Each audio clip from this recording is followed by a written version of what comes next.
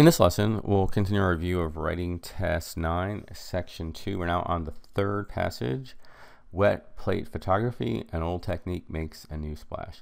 You see these brackets, there will be a question about sentence order. Upon the arrival of the digital camera, professional photographers harrumphed that they produced ugly low-resolution images. So question 23, we have a they. What produced the ugly low-resolution images? It's certainly not the photographers, it's the camera, the digital camera. This is a singular subject, and so the pronoun should be an it. And so a lot of times there'll be space between the subject and the pronoun. Just make sure you match them up.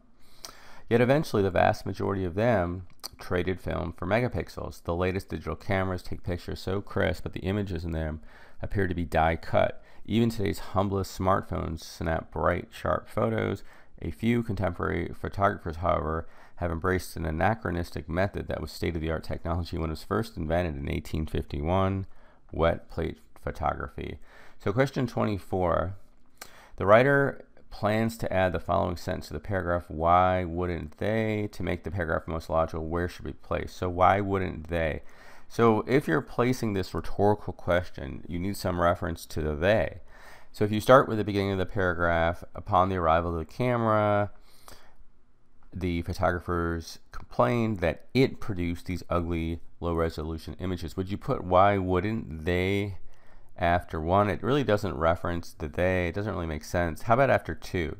Yet eventually the vast majority of them traded film for megapixels. This looks much better because the vast majority of them, the photographers, even though originally they were reluctant to embrace digital cameras, eventually the vast majority of them traded their film for these megapixels, and then it goes on here to list all of these advances and how sharp and crisp the photos are.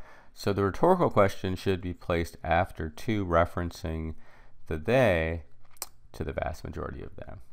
So it's B for 24.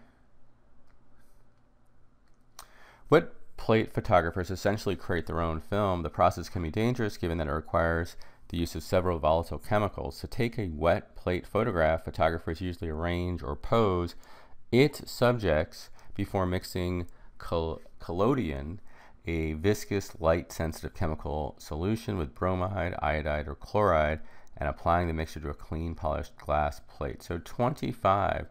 At this point, the writer is considering adding the following sentence. So right here, considering adding, it's also labor intensive, involving several intricate steps. So it really, in this paragraph, it's all about the process for making these wet plate photos. And just from reading it, it seems like it's dangerous, all these chemicals, and there's lots of steps. And so dangerous, it requires the use of several chemicals. It's also labor intensive, involving several steps. And if you look again, all of these steps in this process, I think this definitely is relevant here because it really explains not just it's dangerous, but it's time consuming. It takes a while. So let's look at the choices. It serves as an effective transition by reiterating or repeating the main idea of the previous paragraph. Not at all, definitely not accurate. Yes, because it sets up the paragraph's outline of the process of wet plate photography. This looks good. It does set up the outline because dangerous chemicals, but lots of steps. It is relevant, and B is the answer. And then here, 26 is a grammar-based question.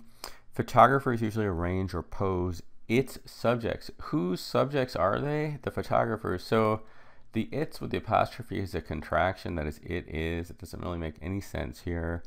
And it's their subjects, the photographer's subjects, possessive. And so the answer is D. And we'll do one more question on this page, number 27. Dried collodion is unusable. So once the photo is snapped with a massive tripod mounted camera, the photographer has nominal minutes to develop it using more chemicals. So we'll do 28 as well. So 27 here, this is a transition question. It's unusable. So once the photo is snapped, the photographer just has a few minutes to develop it. And if you look at it, so it looks good because it's sort of a cause and effect. If if you look at the other choices, we have a but, there's definitely no contrast, and is a conjunction, it's just connecting it. For, you may be tempted to pick for, but this really means because. Just think about it like that. And so if you go back and put a because in here, the dried collodion is unusable because once the photo is snapped, the photographer has a few minutes. No, so is really a cause and effect, and this is the correct choice. It's A for 27, no change. And the last one is a diction question. So once, if you go back here, once the photo is snapped, the photographer has nominal minutes to develop it using more chemicals. You really want to say he just has a few minutes, so it's really important that he process this expeditiously. This is really, nominal is not the correct word. Nominal minutes, we really want to say he is just a few minutes, and we do see few here, but then we also see mere. And mere really, I think, emphasizes more how crucial the time is and how few minutes he has. So I think between these two, few is correct, but you really want to emphasize that time is really the essence in this process. So I think mere is a better choice. And so the answer is D there.